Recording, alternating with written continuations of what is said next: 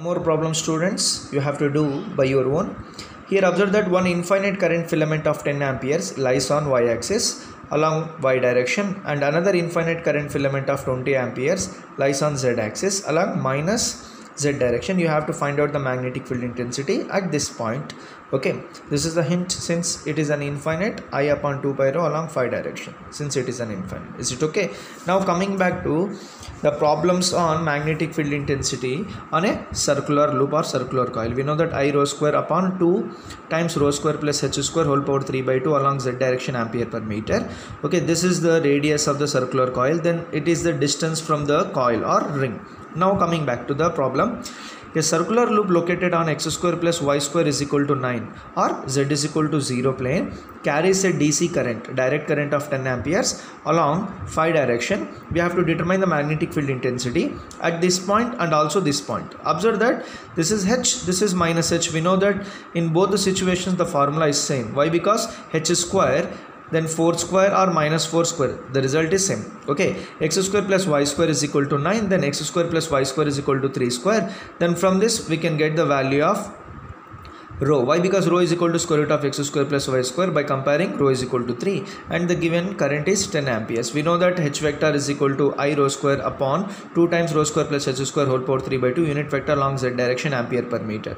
The point is 0, 0, 4. This is the distance from the ring. This is the h. Okay, 10 into the rho is 3 square divided by 2 into 3 whole square plus 4 square whole power 3 by 2. After substituting this, we have this. Then we know that h bar at 0, 0, minus 4. 4 and minus 4 both gives the same result. Okay, then this is a homework to you. A circular loop of 3 unit radius. That means they have given the rho center at origin in z is equal to 0 plane and carries a DC current of 10 milliampere. I they have given along phi direction. We have to find out the magnetic flux density at 0, 0, 4.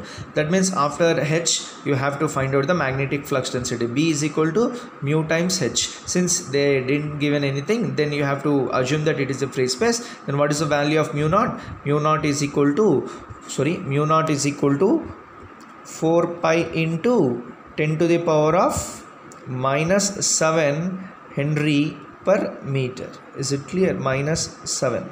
Is it okay? Now coming back to the next problem. Okay, observe that a thin ring of radius 5 centimeter, rho is 5, is placed on where z is equal to 1 centimeter, so that its center is at 0, 1 centimeter.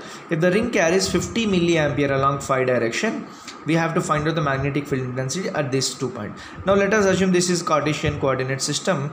See here, a thin ring of radius 5 centimeter is placed on z is equal to 1 centimeter. Okay, this is z is equal to 1, then 5 centimeter ring is placed. Is it clear?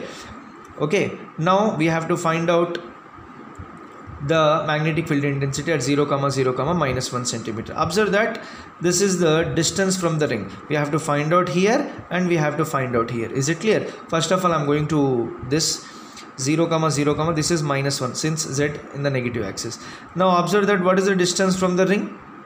This is 1, this is 1, 2 centimeters. Then h becomes what? 2 centimeter. Then rho is equal to 5 centimeter. They have given I is equal to 50 milliampere. This is the formula. Distance from the ring to the point is 2 centimeter. Then this is the h value. Okay, after substituting this, we have this value. Is it clear? Now observe very carefully the second point, 0, 0, 10 centimeter. Then observe the figure 0, 0, 10. Then the positive z axis 10.